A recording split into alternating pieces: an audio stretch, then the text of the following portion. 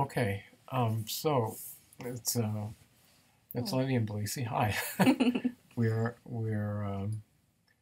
going to talk to you today. Talk to each other too a little bit about what it's like to learn Greek, ancient Greek. And Belisi's much closer to the process of doing it than I am. I learned Greek when I was,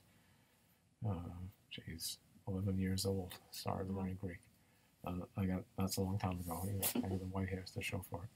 Belisi much more recently, but I hope my voice. Yeah, I've got to make sure that I'm talking loud enough for you to hear. Mm-hmm. It's a difficult process relative to learning languages, modern languages, or it's a different process. Let's not call it difficult. I think the main thing is that it's a different kind of experience. You're in for an adventure in learning ancient Greek, right? Definitely. Yep. I mean, what were your expectations when you started? And what were some of the things that happened when you began learning ancient Greek? I had no idea what to expect. Right. I had never really learned a language formally. I had taken like a few classes in Spanish here or there, but nothing that I really took too seriously. Right. So I had zero idea, and I learned a lot more than I bargained for with Greek. I mean, I learned just about grammar in general and how language works, and in a way it's kind of interesting to not be able to speak it because you don't get tripped up in pronunciation and worrying about how you sound or and you have a little bit of time to really think about it, and it's a little bit less scary when it's just on paper sometimes. And yeah, I mean, there are these amazing disadvantages to learning a language that you can't speak, because that's how we actually learned our own languages, by speaking them, right? And so it's a proven fact about the human brain that it can do that, okay? And anybody can do it. It's somehow or other something that we're able to do, manipulate these complicated systems of symbols.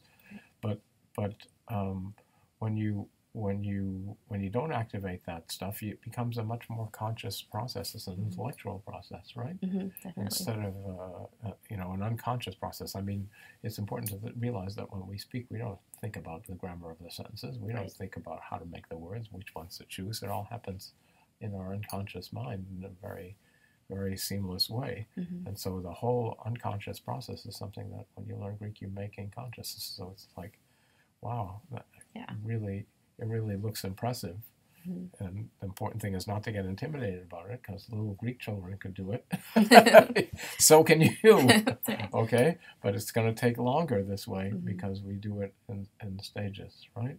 Yeah, I think eventually, too, it helps you, understand your own language and any other language you may have learned up to this point. That's right. I mean, this class doesn't assume...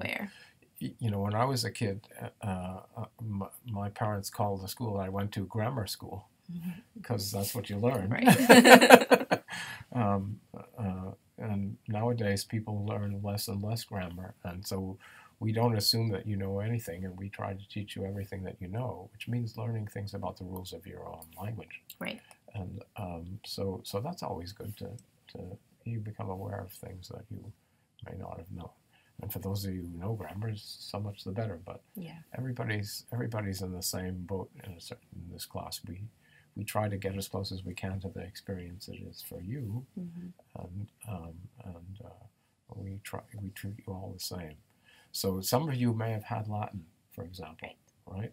And that helps a lot, because it's another language that you don't learn by speaking it. I mean, there are people who actually teach people to speak Latin. There's a guy who's been doing it in Rome for years and years. And you can do that, okay? And it isn't impossible, but it's just an artificial thing for lots of reasons. I mean, we don't have any spoken Greek, right? All we have is written Greek, and we have poetry and oratory and Platonic dialogues, but it's very clear that they're very fancy kinds of language, and it's not what people said in everyday circumstances. So there's that. The other thing that's important to think about, because we're going to take you through this experience, you're going to learn things about how the language works as a structure, how the language is a system, and there are two parts to it. There's the understanding of the Greek language as a system, and then there's the fact that there's all this stuff to remember, right? Yeah. And when you learn a language by speaking, the memory, you don't have to memorize lists of vocabulary words when you're a year old. You just use them and you learn them. Mm-hmm. And when you're learning a language this way, you got to put some effort into remembering things. Most of us do. There are some people who are very fast at learning words, and some people who are slower or who need help. And it's not because you're defective. There are all kinds of different learning styles in the world. So one of the things that we try to do in this way of teaching Greek is to be able to adapt to different ways of learning, and to help you. And we hope you all feel comfortable in asking questions, but also in realizing that another way of learning, that happens a lot in language, is that you learn by making mistakes. When you were learning your own language, your parents have spent a lot of time correcting you. Mm-hmm. One of the reasons that I don't speak French as well as I do is because my wife gave up correcting me. It's so annoying to her, okay? But anyhow, I mean, that's part of what parents do in a natural way, okay? So we have to learn not to be afraid to make mistakes. That's part of the learning process. And so we're going to correct you. The important thing is to try and learn from the mistakes, right? And to see if you can not reproduce them. What are some other tips that we can give people who are starting Greek? It's because it's a slow process. It's going to seem like it's a more difficult language than it is. Right. You're going to learn it piece by piece. And here's the other. You should answer that question.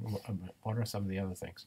I mean, the biggest difference between English and Greek is something significant, right? It's the fact that in an English sentence, the way we understand English, the rules of grammar that we're not aware of using in English are about the sequence of words in a sentence, right? Right. And that's what determines their function. If you say, this book is yellow, then it's a comprehensible sentence. If you say yellow, this is book, it doesn't mean anything, right? Mm-hmm. In Greek, the word order is not a key to the understanding of a sentence. It's an amazing idea, okay, and a different way of making sentences.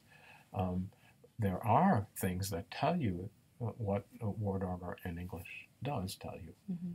There are little suffixes, right? Little things that are added onto the ends of words. So there's the word for father, for example, is pater, and that's when it's the subject of a sentence. So it would be like when father begins the sentence, that's the form that it would have in an English sentence, okay?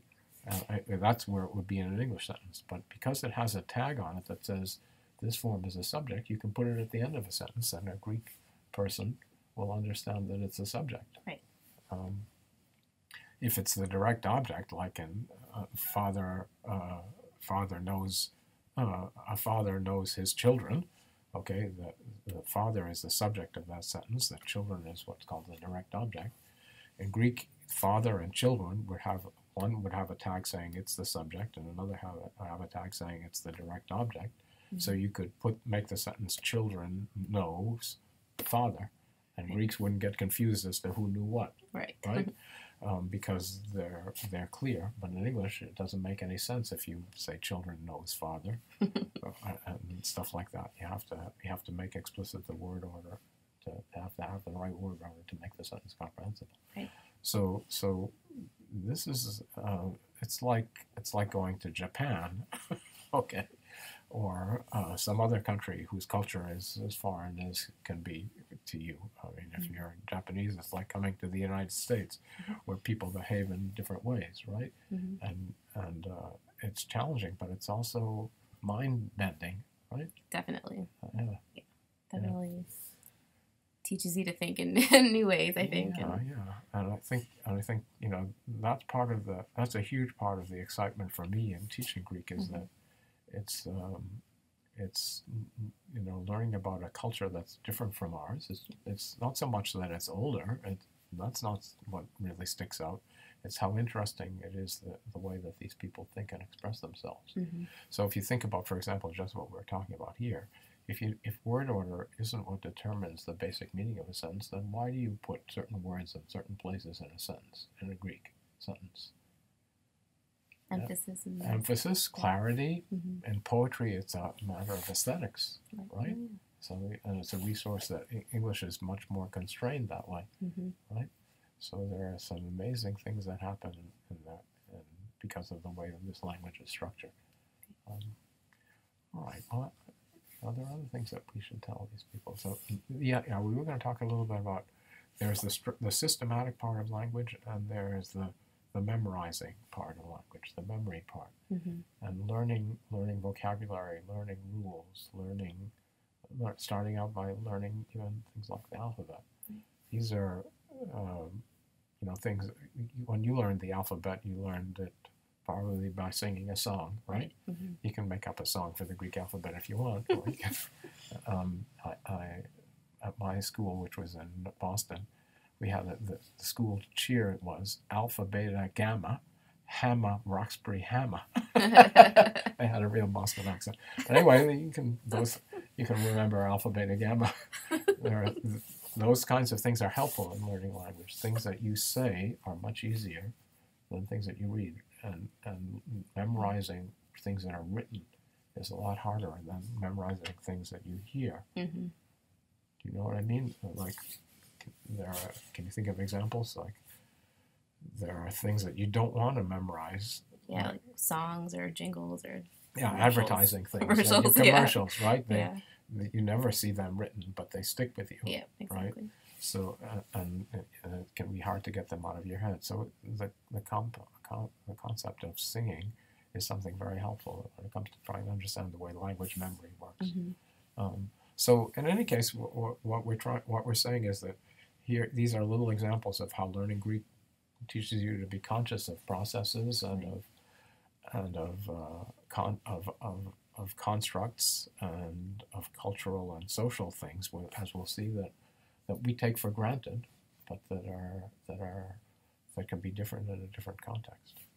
And so that's part of the adventure is an adventure in language and an adventure in how you learn. Okay, because you got to be alert to the fact that you may not be learning the same way the person next to you is, and that's okay. That's we have a big tent here, and we want to help you and deal with your individuality as a learner. Okay. All right.